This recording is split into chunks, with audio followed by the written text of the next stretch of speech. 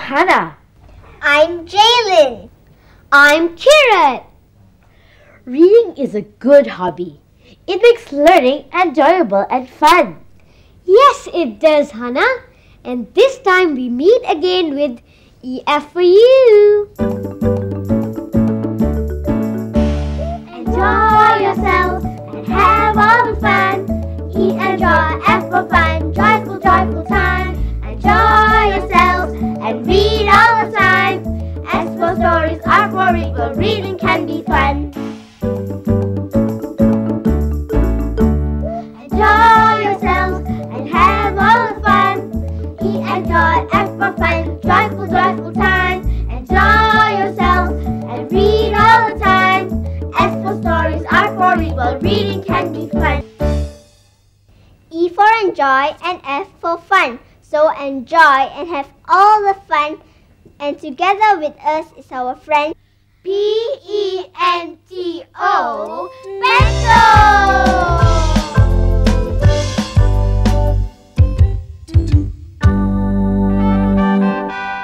PENTO loves to learn, so he learns alright.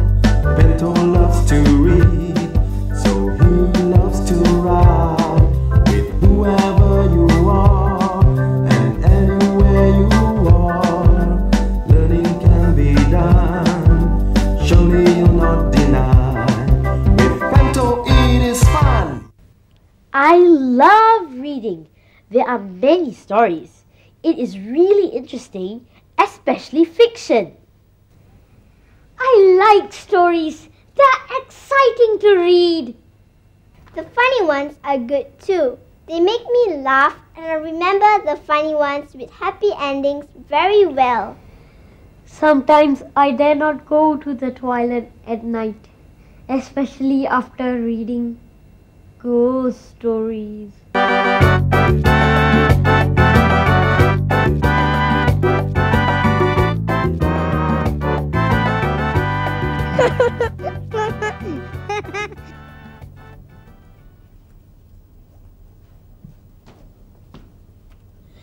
Jalen, what are you doing?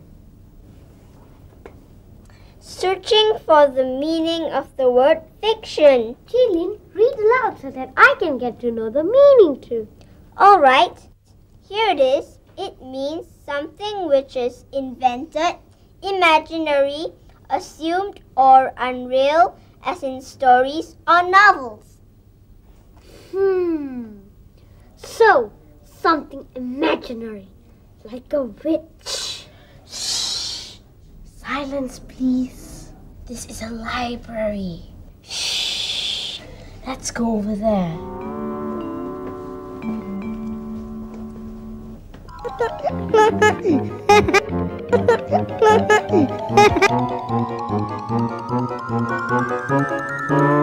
Once upon a time, there was a very naughty little girl whose greatest wish was to become a witch.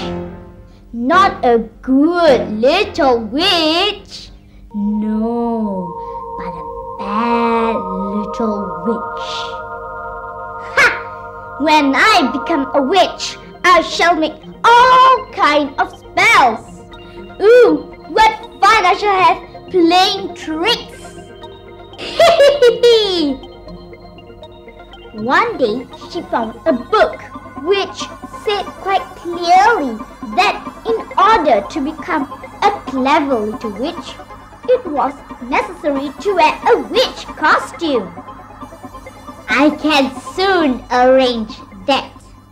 She went into the attic and from an old trunk, she took some ancient clothes which she turned into a lovely witch costume. Not only will I be a bad little witch, I will also be a not bad looking one. That's it, and now to work. Eye of a toad, yee. A slimy worm, yee. Dirty old socks, yuck. Rotten food, phew. double, double, toil and trouble, fire burn and cauldron bubbles. Double, double, toil and trouble, fire burns and cauldron bubbles. Oh, what's happening? What have I done? The cups, coffee pots, spoons and brooms were all beginning to dance and jump around the little witch. So you think you are a witch? So you think you are a witch? Stop us then if you think you can. As the little girl did nothing to put right what was wrong, the crockery started to bump into her. On her head, on her arm, on her bum. Ouch! That hurts! Stop the spell! Stop the spell! Where is the spell book? Where is the spell book? Ah! Here it is! The little girl pronounced the magic words to put an end to the magic spells. Touched by magic smoke and spell, all the mess of pots and pans returned to what's before at hand upon the count of 1 and 10. 1, 2, 3, 4, 5, 6, 7, 8, 9, 10. All was quiet and still. Is it over? Is it over? Is it really over? Have they stopped? Brr, no more spells for me. Wow! Imagine if I'm a witch. I can fly, I can do anything with my magical wand and my powers! Carrot, stop it! Carrot?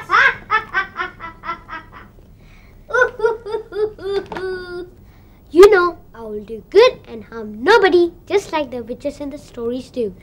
That's for sure. We mustn't harm anyone. There are many animal stories too. They are definitely my favorites, like these stories.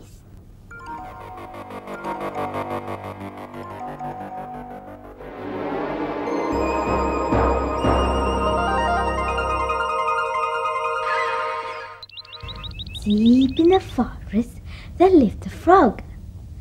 This frog was very fond of fruits. One day, he came upon a banana tree beside a river. There was a large bunch of ripe bananas growing on it. He tried to climb up the tree, but he slipped and fell. Just then, a monkey came along. He was swinging from one tree to another merrily when he saw the bunch of ripe bananas. Bananas, bananas, what luck!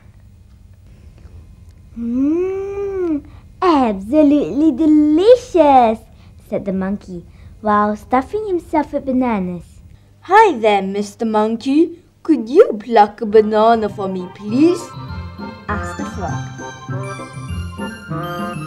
The monkey looked down at the frog with a cheeky grin. He said, Well, hello to you too, Mr. Froggy. If you want a banana, come up and pluck it yourself. Oh, I wish I could, but I can't climb trees. I can only swim. Croak, croak. Well, it's just too bad if you can't climb trees. You really are talented then. Oh, please, do let me have a banana. Alright, here, catch this. the next day there was a storm, and it flooded the forest. At this time, the monkey was hiding on top of a tree. He was very frightened. In his hurry to get to safety, the monkey caught hold of a rotten branch. Oh, I'm falling into the river! Help me! Help me! I can swim! I can swim! Please, please me. I can get to the river bank. Croak, croak, croak, croak. But I can't swim. I can only climb trees. As you told me before, it's just too bad, isn't it? You really ought to learn then. I'm sorry for being mean to you the other day. Please help me or I'll surely drown. Please. Quick, jump off the tree trunk or you'll go over the waterfall. The monkey jumped into the water, but the swift current carried him towards the waterfall. Quick, grab the overhanging branch. Walk, walk. The monkey caught hold of the branch, and he was safe at last. Croak, croak, croak, croak. Later, the monkey thanked the frog for helping him. Thank you, frog. He promised never to insult anyone again.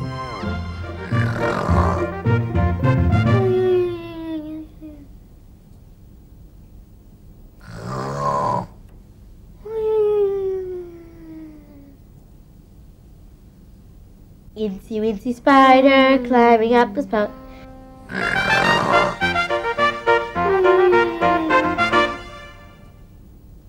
Carrot, wake up! Wake up! Down came the rain and washed the spider out. Up came the sun and it dried up all the rain. And the incy wincy spider climbed up the spout again.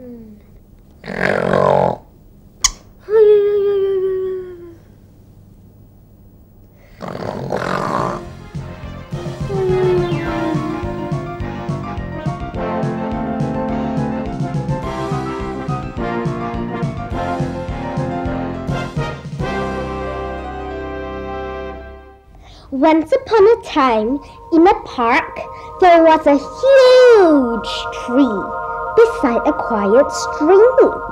On this tree lived 2 spiders who were friends.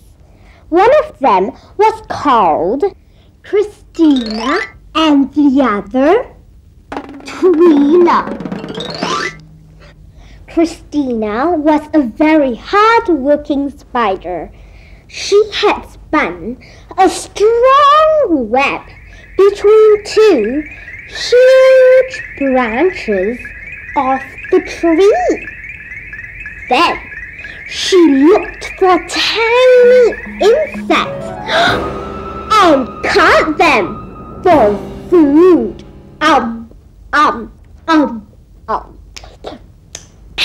Twila was different. She did not like to work. She could sleep for hours.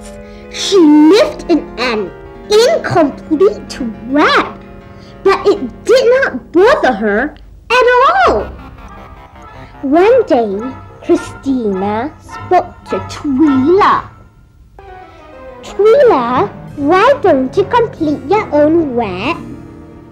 Then you will have your very own home.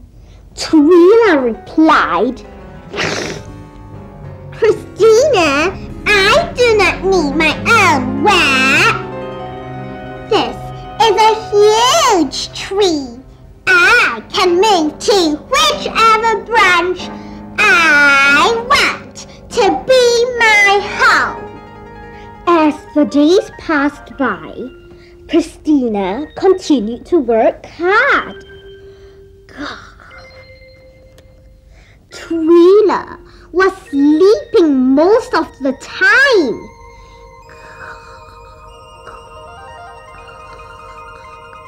She only looked for food when she awoke from her slumber and felt hungry.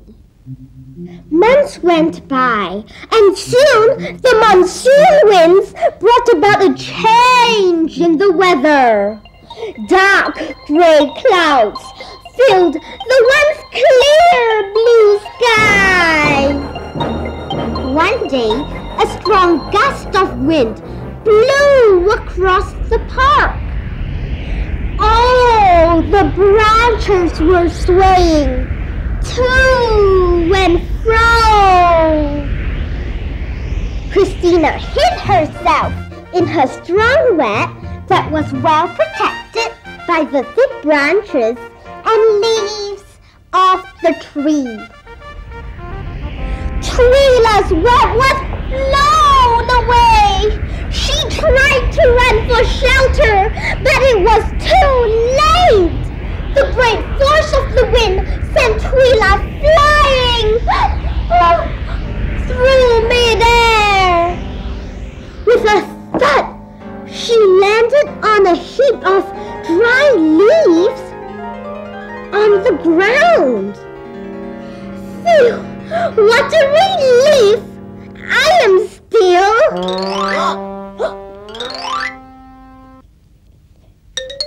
in one piece. As Twila sat on the ground, thoughts rattled in her head. Why did this happen to me but not to Christina? I could have been killed. Suddenly, Twila began to see. She could see her own laziness. Christina had been warning her all along, but she had not paid any attention to her advice. Without wasting any time, she climbed up the main trunk. After looking at some branches, she found a perfect corner and began to spin a very strong web. She kept on spinning until she found herself working so hard and felt good about it. Well, no more laziness. The next morning, Christina was surprised to find Twila waking up so early. She started to hunt for insects and even had leftovers for another day. Never again will she be the old lazy Twila. Instead, I'm a hard-working spider. I spin my web all day. I hunt and catch my dinner and still have time for play. I wake up every morning very early with the sun, and I will keep on working until the day is done.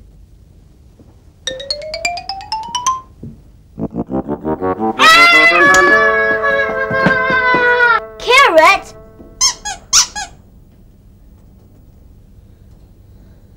Hannah, how come you have that spider in your hand? I just had a journey with Pento in my dream with that spider. What dream? This toy spider is my favorite toy, which I used to play some tricks on my friends. A real spider has only 8 legs, but this toy spider has 10 legs. Don't you see it's a toy spider? Pento and I met a spider, a really huge one. It told us a story. What? Pento? You? A spider told you a story? Ha! It's not funny, you know. Maybe he should have met a dragon instead of a spider. Like famous dragon stories from China. You mean just like our Sun Kanchil stories from Malaysia? That reminds me of Imelda. She won the storytelling competition last year. She told a story about a dragon. Right, Pento?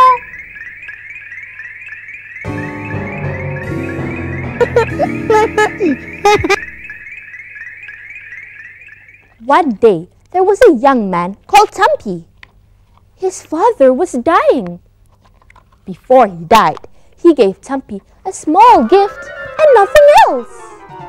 Little did his son know that this small gift could could change his life in the future. It was a small bag. It had nothing in it but a very clear smell. Tumpy sniffed. Then he sneezed. Achoo! And he began to laugh.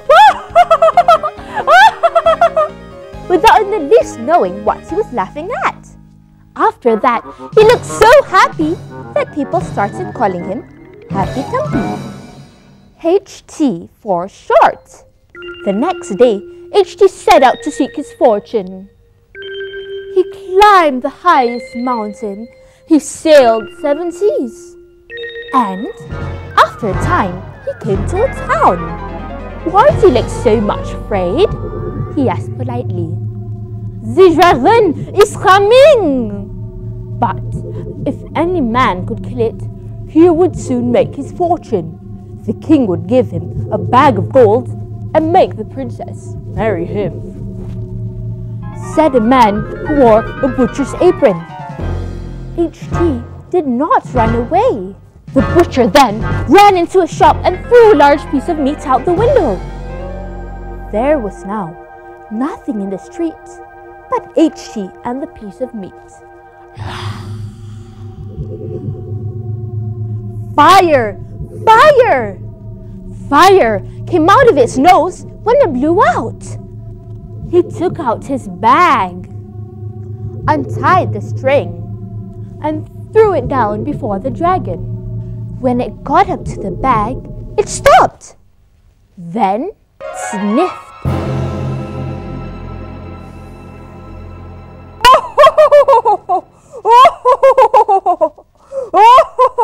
She didn't feel afraid of it anymore. So they went along in search for the king. At last, they came to the great big palace. I want the bag of gold and the princess. But you haven't killed the dragon yet, said the king. The dragon is my friend. He won't do any harm now. Here is the bag of gold. You can marry my daughter because you're a very brave and courageous lad. And you can have my crown as well. Then HT married the princess right away. HT used the bag all his life to keep the dragon happy. Achoo! Achoo!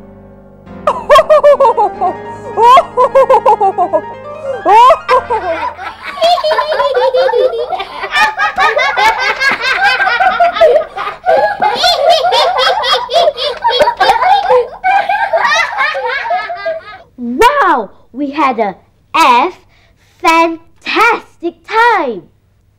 And E, exciting time. Full of fun. Just read as many books as you can, especially storybooks. Reading can be done. Stories give us fun. So just take your time. Choose the books you want. Read out word by word. Reading will be done. Anytime, all around, anywhere you want. Don't forget your computer, the internet. Go to websites, just like Pento and all of us love to do. Hey, Pento's already at the internet searching for...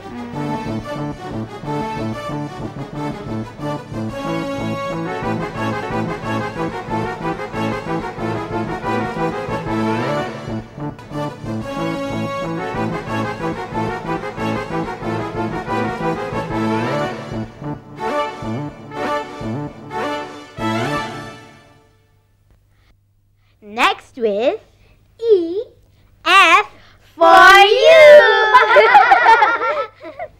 I like stories. They are exciting to read. just read as many books as you can. E, especially storybooks. There are many famous stories that you can read. Just go to the library. I use a dictionary to find the meaning of the word F, fiction. This spider is my F favorite toy. Reading is a good hobby. It makes learning E enjoyable And F, fun. The toy spider is on Kirat's F face.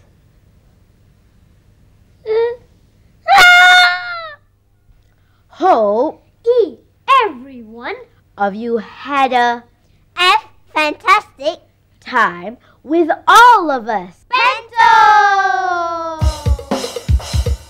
Reading can be done. Stories give us fun. So just take your time. Choose the book you want. Read out word by word. Reading will be done. Anytime, all around, anywhere you want. It's time to say goodbye.